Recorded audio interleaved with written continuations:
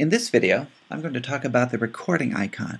This is the microphone icon that's to the left of every line in the book. It allows you to record your performance. So I'll click on that there, and you get this window, and there's a big red button, and I'm sure you can guess what that does.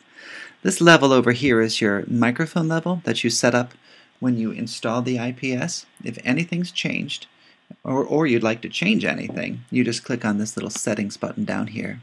It's the same button that's over here, and it gives you a chance to adjust your microphones if you'd like to.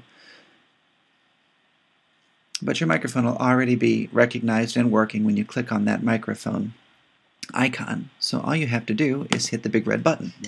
And this will start recording your performance. Gives you the count off, and it's recording us right now. You can adjust the accompaniment level here, the volume here. If you hit the stop button, it's not going to save your recording. You have to go through and perform the entire line, and when it's finished, it'll give you an opportunity to save it if you're happy with the way that you performed it. So again, if you hit the stop button, it's not going to save your work. You have to perform the entire line, and then once it's finished, it'll automatically bring up this screen and play it back for you. And we don't have to listen to all of that again, but you can go ahead and mix it. There's a mini mixer here, so you can turn your solo part up, or your accompaniment part down, or your accompaniment part up, depending on how you'd like to mix it, and give you a chance to see if this is the file that you'd really like to save. If it's not, if you're not happy with your performance, simply click on the microphone icon here again, and it'll re-record without saving anything. But if you're happy with the way it is, and you've mixed it the way you've liked, you hit the Save button over here that looks like a disk going into a folder, and ta-da, you've been saved.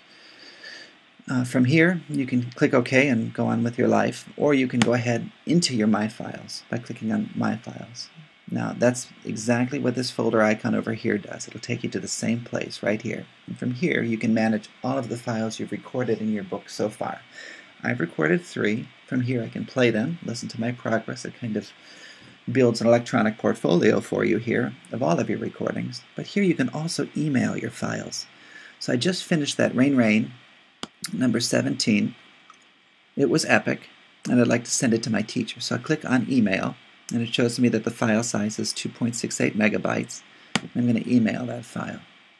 And when you set up your IPS, you had a chance to enter your teacher's email address, and if you did that, it automatically have your teacher's email right up there.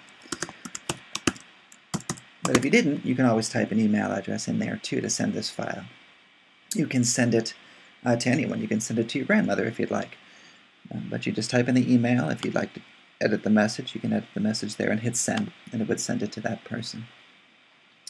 Now to get back to the book, I'll just click on return here. This takes me back to the book, and you'll notice that there's a bright green check mark here right over the microphone. This just means that that's been recorded, that is in my files. And so you can keep a track of exactly what you've recorded throughout the book and what you still may need to record.